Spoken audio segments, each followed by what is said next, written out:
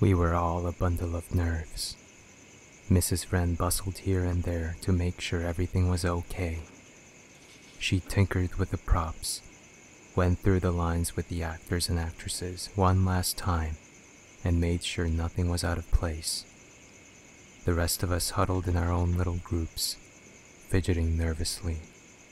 There was an unspoken prayer on everyone's lips. Please, God, let there be no screw-ups. But if there has to be one, let it be someone else. I tried to catch Amanda's eye, but she was staring into space, earnestly mouthing her lines. Then suddenly her head turned, a beautiful smile breaking across her face. I could hear her laughter tinkling across the auditorium as she giggled at another one of Bobby's stupid jokes. I turned away. The parents were starting to file in. My stomach churned as the murmuring of the crowd grew louder and louder, till at last, someone in the audience let out an impatient shush, and an expectant hush fell over the whole room. Well, welcome, ladies and gentlemen. We all heard Mike's voice break as he reluctantly tore through the silence, his face as white as a sheet. Small beads of sweat crawled down his cheeks tortoisely, glistening in the spotlight. My fingers hovered over the controls, ready to end his misery once it was time to do so. And we hope you will enjoy the performance. My hand shook slightly as I moved the slider down, allowing the grateful MC to fade into obscurity. I took a deep breath. It was just beginning. But stage fright, or in my case, stagehand fright, usually dies down quickly after the initial jitters, and the rest of the play was a blur. Soon enough, Corey, the defiant gunslinger of the Old West, stood resolute and serene on the gallows, noose around neck, as the corrupt sheriff, Donald, looked on, smirking. "Any last words, brave one?" he crowed. "You'll soon be standing in my place, Sheriff, when your sins catch up with you one day." I cut the lights. The curtain fell, and our parents applauded madly, as the proud mothers and fathers trickled towards the stage to congratulate their offspring. I saw Corey's parents quietly make their way backstage, their faces black as thunder. "We won't stand for this, Mrs. Wren. I assure you, Mr. Hart, that Corey never was in any danger." The poor woman looked completely flustered, almost hurt that anyone would think that she would endanger any one of her charges. "The trapdoor below him is only a painted one, sir." Corey's father was unmoved. "All the same, it is most inappropriate." His jaw tightened, and he shifted his feet uncomfortably, especially after what happened to the poor girl. He continued, his voice dropping to a near whisper. "Doris Johnson had died in a freak accident some years back during a rehearsal for a play. Some said a spotlight had fallen on her, crushing her skull like an eggshell. Others said she had fallen from the wings, landing awkwardly on her head. All our parents refused to talk about it, but we knew about it all the same, or at least the various versions of it. Please, Mr. Hart, not in front of the children."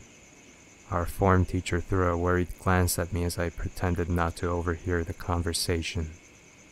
The three adults huddled closer and whispered animatedly back and forth. Finally, Mr. Hart straightened up, cleared his throat, and pronounced, "I take it that it is settled then, Mrs. Wren." She nodded glumly. Later on, she gathered all of us and announced that Bobby would be taking over Corey's role for the next day's performance. "Corey's, not feeling very well," she said. It seemed believable. for Corey was nowhere to be seen. Bobby was pleased. He stayed back alone with Mrs. Wren to practice his lines. The rest of us went home.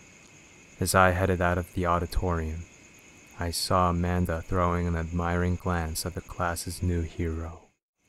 I felt like throwing up. I couldn't fall asleep that night. There was a deep sense of unease growing within me, until finally, I sat up and decided I had to do something about it. Our town was a small one, and the school was only a 10-minute walk away.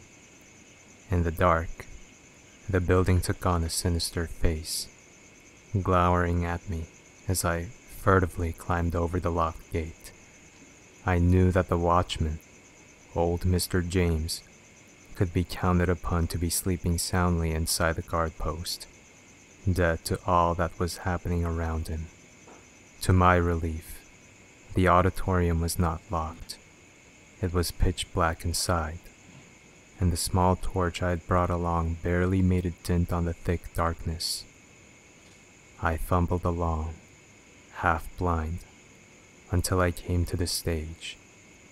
Under the feeble light I cast on it, I could see that the props were still there, ready for the next performance. I wasted no time in scrambling atop the rickety gallows. It had been cobbled together with cheap wood by the school's handyman under Mrs. Wren's instructions. The workmanship was commendable, considering the limited resources. I gave the trapdoor a few good thumps to be sure, firm as a rock. I set to work. Halfway through, I was startled by a sudden creak, and for one heart-stopping moment, I thought I could make out the ghostly apparition of Doris Johnson near the back of the stage. Poor Doris. Her head caved in, wandering about for eternity, moaning about her untimely death. But it was just a tree prop. I quickly wrapped up my work and left. I didn't want to remain in that creepy place any longer than I had to. I barely slept a wink that night. The next day was more or less a repeat of the previous. The only difference arose when Mrs. Wren, on her rounds about the stage, wandered too close to the gallows. Mrs. Wren, came the shrill cry from a tearful Sally. Erwin stepped on my foot. I tried to look suitably chastised as our teacher scurried over, reproach plastered all over her face. "I'm sorry, Sally. It was an accident. You did it on purpose." "Enough," croaked the beleaguered Mrs. Wren, almost in tears. A few more shouts and sniffles, and the parents started filing in, leaving the gallows all but forgotten. I took my place behind the lights console, a different kind of nervousness coursing through me. The performance crawled forward interminably. After what seemed like an eternity, the finale was at hand. A swaggering Bobby was brought up to the gallows. I held my breath. Our new gunslinger was a good 10 stone at least, but it was difficult to tell when weakened wood would give. Too early or too late, and all would be for naught. The hero suddenly stiffened. He must have felt the wood give slightly under his feet. I glared at him intently, willing him to keep silent, but perhaps I needn't have worried. There is something oppressive about having half a dozen spotlights trained on you, as Bobby had on him. The audience may be invisible to you, but you are keenly afraid the slightest stumble, whether in word or action, will not escape scrutiny. And so he kept mum. The hangman placed the noose around his neck, and we all waited for Bobby to say his last words.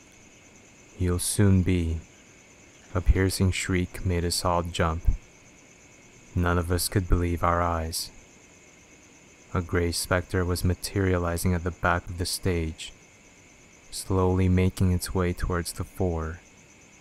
There was no doubt as to who she was, for one side of her head was caved in like a smashed coconut, the agony of her death frozen forever on her screaming visage. All hell broke loose on stage as the ghostly figure continued to wail. I saw Bobby throw the noose off his head, just seconds before the wood beneath him finally broke under his weight. He seemed completely oblivious to his close brush with death, barely pausing to recover from his fall before joining the others in scampering away for dear life. The various experts interviewed by the newspapers later on put it down to a shared mass hallucination, though of course, no one in the auditorium that day was persuaded in the slightest. We all knew what we saw. I for one know that what I saw that day was no product of my imagination, for just before I leapt up from my seat backstage to scramble to safety, I saw her turn to look straight at me, her white, accusing finger, shaky but unerring, aimed at me like a poisoned arrow. She knew, and it was a warning. There are some forces in this world you just can't mess with, I guess. Bobby and Amanda got married last summer, and they just had a lovely baby girl. I heard they're naming her Doris.